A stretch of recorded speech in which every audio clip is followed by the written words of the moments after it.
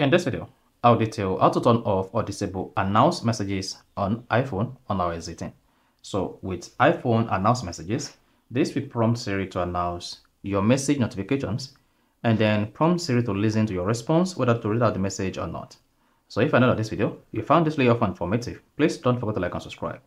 Now to disable announce messages on iPhone, all you just need to do is go to your iPhone settings and on the settings page, scroll down and click on apps. So this is for iOS 18 users, and if you're using iOS 17.5 or the earlier model, just scroll down and locate messages under the settings. Then once on the apps page, scroll down and click on messages. Then on the messages page, locate notifications.